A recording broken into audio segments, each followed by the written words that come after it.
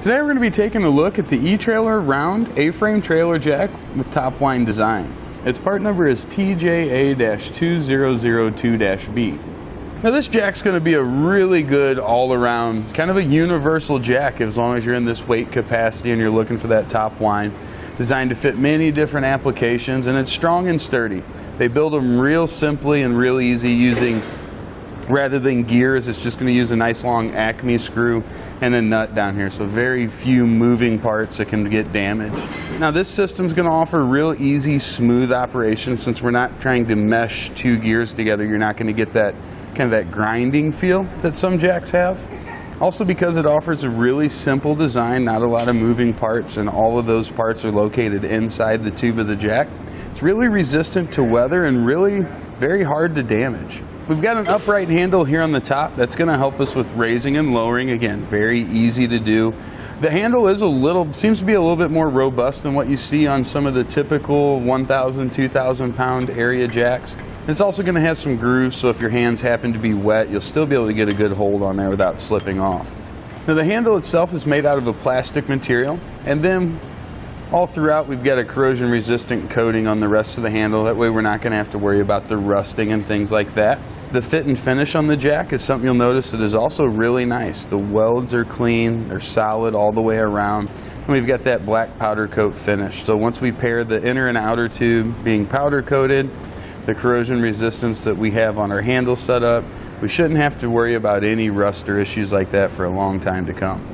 Something I like about the jack also is that we've got a groove here on the inner tube that matches up with the indention that's on the outer tube, so we don't have to worry about this rotating. Some jacks, as you crank them, the bottom rotates. This is going to keep that in line. You can see it's also pre-drilled with the hole right at the bottom of the inner tube.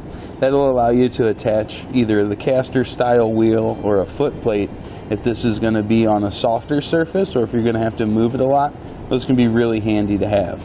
Now a few measurements we'll give you just to ensure this is going to fit properly on your trailer will be from the bracket or from the surface that you mount the jack to. When it's fully retracted, it's going to be about 9¼ inches to the ground.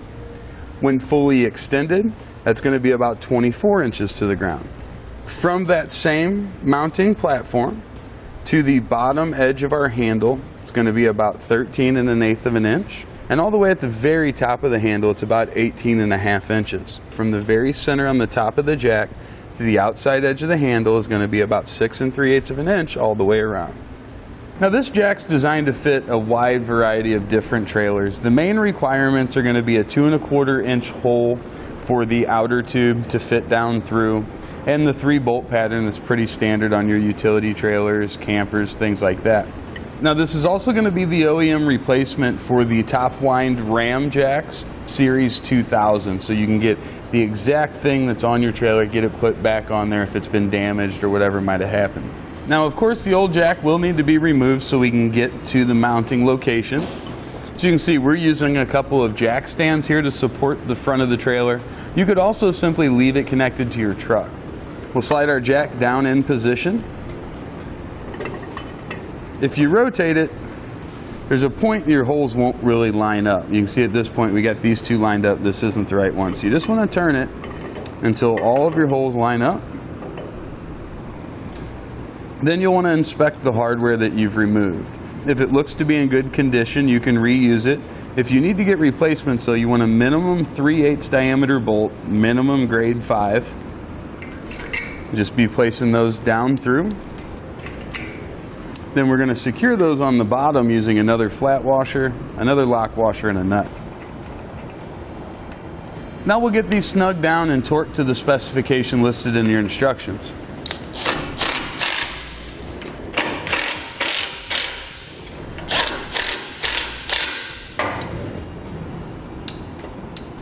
And that's going to complete our look at the eTrailer round A-frame trailer jack, part number TJA-2002-B.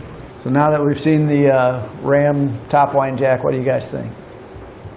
Looks like a well-made jack based on the description there, what we saw. Seems like a pretty solid, straightforward 2,000-pound jack, yeah.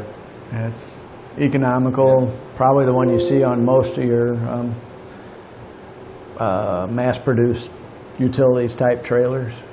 Yeah, like I said, everybody takes these jacks, and they'll probably eventually you're going to bend it, you're going to break it, you're going to do something. So this would be a good adequate replacement for that.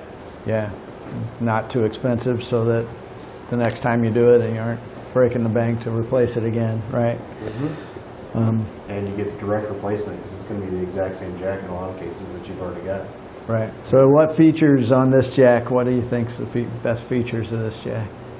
The simplicity of how it works, which you can say for all top winding jacks. Yeah. That's probably its greatest strength.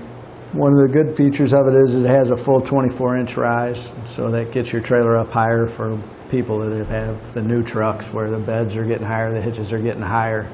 The manufacturers are putting on just more suspension, it seems like, on these trucks, bringing them up. Has the pivot already drilled for foot or wheel? Yeah, you can add an accessory to the bottom, yeah. One couple of neat details I saw on it is like the handle on it compared to like the round knob. We were talking a little bit earlier about that. If you for light duty applications, this will work just great. Again, like the knob may not be suitable for most hands. But one other detail I saw is that if you look at it, how it's connected to the jack, it's a nut and bolt symbol. A lot of times they're stamped together, so if you break the jack or a handle or something like that, you really can't replace it. So this offers a really good serviceability if you ever do something to it. Right. Sometimes you break the handle, you gotta buy a whole new jack. Well, this, if you do this again, you don't have to worry about with this one. Right. And also a little smooth thing with the simplicity he was talking about. You got underneath, if you look at right underneath the handle where the screw goes into it, there's a little washer. Some other big brands don't put that washer in there. That actually makes things a little easier and smoother. It doesn't make that screeching noise either. Yeah, makes it quieter. Yeah, that's a good point, yeah. So installation on these, it's pretty straightforward. If you have a 2 1/4 inch hole and the triangle mounting configuration, it's going to fit. It's going to be standard. The important thing there is make sure your trailer is supported before you go take off your old jack. Yeah, you don't want to unbolt the old one. I'm sure it's happened to somebody at some point. So compared to another jack, like let's say the Bulldog 2,000-pound jack, what do you think there? Seems like just as solid as a jack. I mean, there's no real. It's just a straightforward jack. It's going to do its job. It's a 2,000-pound jack that's going to do what it needs to do, and it's probably almost half the cost as the Bulldog. For something like that, there's not really a need to pay a premium for something. Yeah, in my situation, I own a farm. I use a utility trailer all the time for many different things, and I'm just hard on it, So it's getting scraped up, it's getting scratched.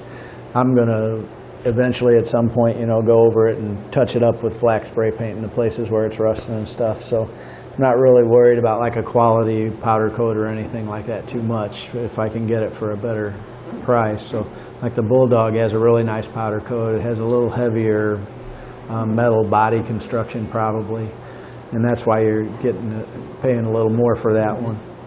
But on this one, if you damage it, you can replace it. If it's not really damaged and just nicked up and stuff, you can just spray paint it and go on. What do you think the reasons to buy are? Well, as you mentioned, if you want the exact replacement, because it does come on so many trailers, then there you go. Yeah. If you got a certain lift on it where a flange mounts onto it, if it's retracted height, you need a specific retracted height, this would be a way to go. Your original one may be lower, and sometimes some trailers will drag easier. That might help out a lot that way. Okay, guys. Thanks for watching. Click the link in our description below to shop, learn more, or visit us at etrailer.com. And leave us a comment if you have any questions.